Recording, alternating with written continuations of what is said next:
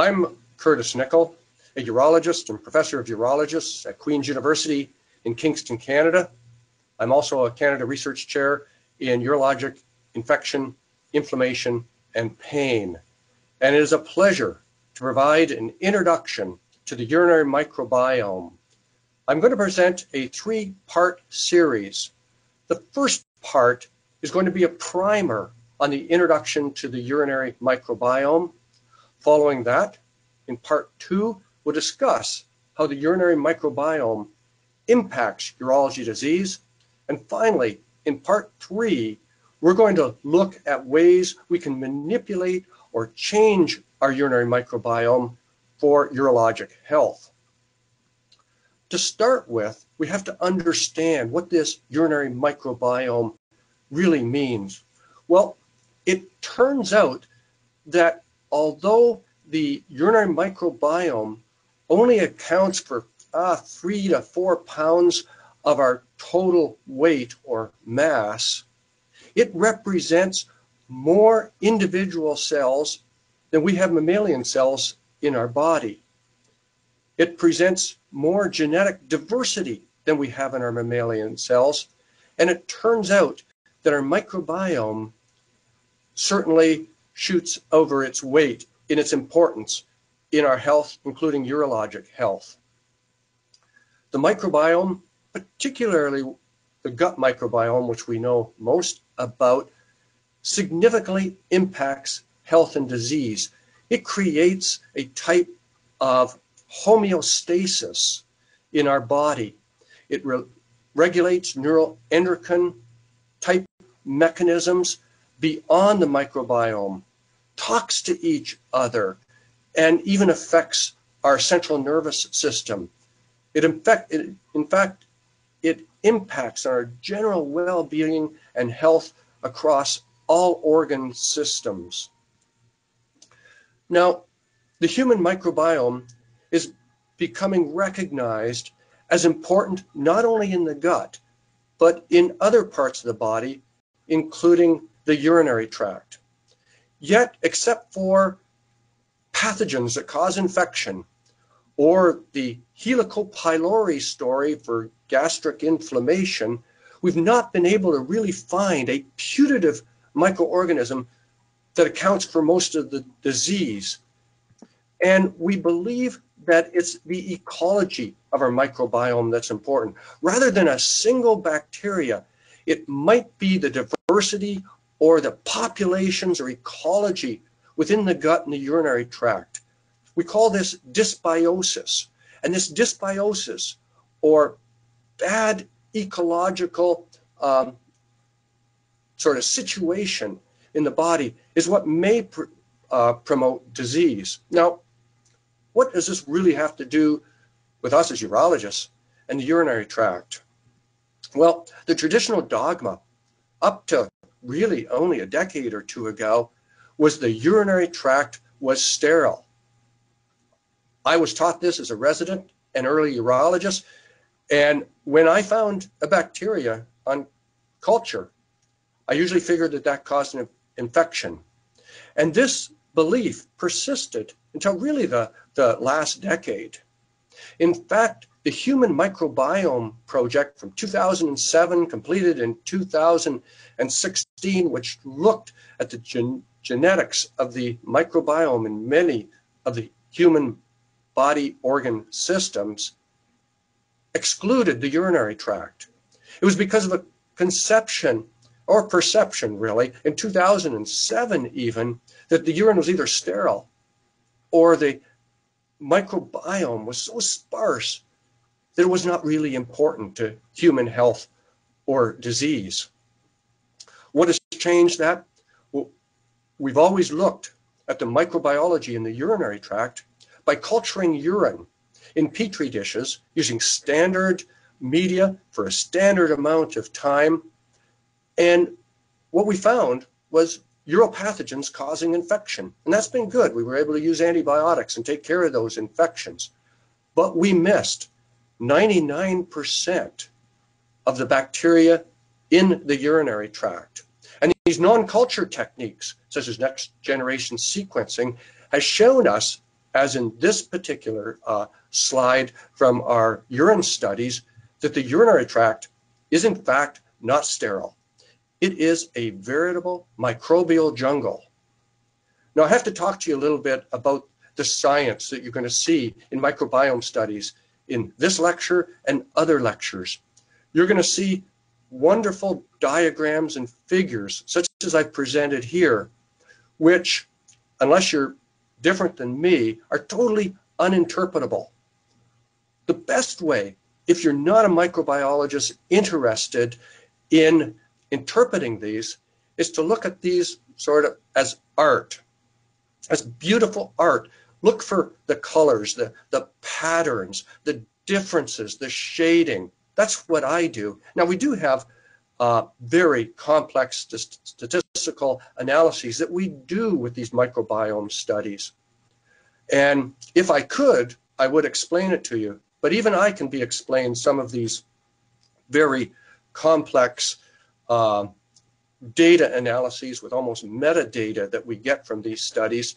And I usually forget very quickly what it means. So what we hope to do in these series of lectures is introduce the complex of simplicity of the microbiome so that you can actually see that we are determining patterns and ecology and groups of urotypes of bacteria in various disease processes. That's what I want you to look for.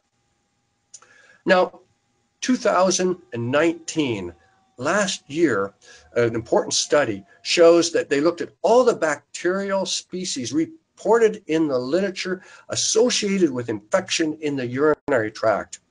And they were able to identify 330 individual species reported in the literature associated with infection. Well, 2020 is not 2019. The Microgen DX, which is a commercial company that uses NGS and PCR technology to examine urines of patients with presumed or real infection, allowed me unfettered access to their database of over 70,000 individual urine samples. And they were able to identify over 4,000 individual species within the urinary tract.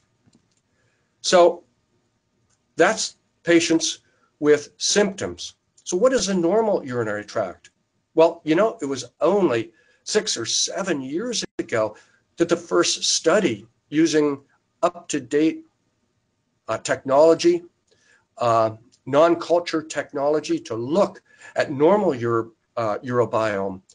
And this was a study that was published, was 10 healthy females, 6 healthy males.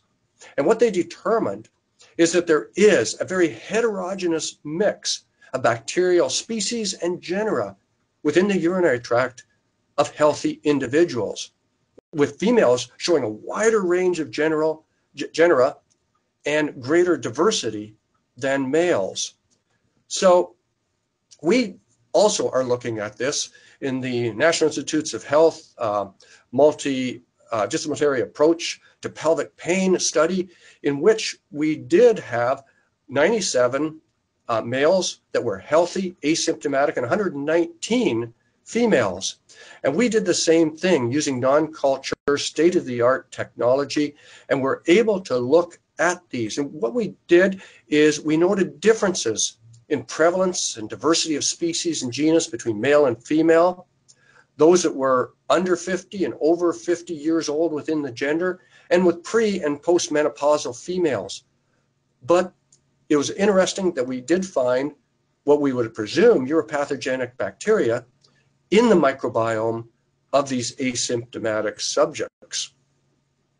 We've initiated an ongoing normal microbiome study with 600 subjects planned. This is the initial analyses with 17 female and 14 male. And we can see that we have 19 genera by gender, the relative abundance on the left, and the relative abundance of the individual subjects by gender. So it is going to be very complicated, the normal microbiome, but it's essential that we understand this before we know how to interpret the microbiome in the urinary tract of patients with urologic disease. If only it was that simple, but it's even more complicated. Wolfe and Mueller have shown that the urinary tract is more complicated than what we see in the microbiome of the midstream urine. In fact, the microbiota at different sites of voided urine, catheterized urine, urethral swabs, periurethral and vaginal swabs are different. They're very similar because they contain the same, at least some of the same organisms, but they can be different. And so we have to take that into consideration when we look at both the urinary microbiome in healthy and disease states. We also have a phenomenon that we know more and more about is the microbial biofilm. The model was with chronic and prosthesis-associated infection, where bacteria tend to want to live in aggregates or communities surrounded by an exopolysaccharide, a glycocalyx that protects them from environmental threats. Now, there's two populations in microbiome infections and microbiome colonization. The sessile bacteria that are stuck to the bladder wall or the prostheses, and the planktonic that are floating free. Well, the problem is that we usually are sampling in our urine sample the planktonic bacteria, which may or may not be related to the disease state. We also know that there is a microbiome in the urinary genital tract. And the microbiome, although fewer organisms and less abundance and less density, could be very important in some of the disease states. And this is very new science. However, in this era of COVID-19, the virome itself is extremely important. And we're just now starting to understand that there may be a specific virome in health and disease within the urinary tract that may or may not interact with the mucosa, the urinary organs, perhaps even with the bacterial and fungal microbiome and microbiome. So it is complicated, but we leave with the realization that bacteria, who for a century since its discovery we thought was our foe or our enemy, might actually be our friend. The urinary system is a veritable microbial jungle, and the aim and objective of our microbiome is to have their host healthy. It's their universe as much as ours. So I leave you with a message. We really are our microbiome, and our microbiome is there for us. And the more we understand the normal microbiome and the microbiome in disease states, the better we will be to understand ourselves. Thank you.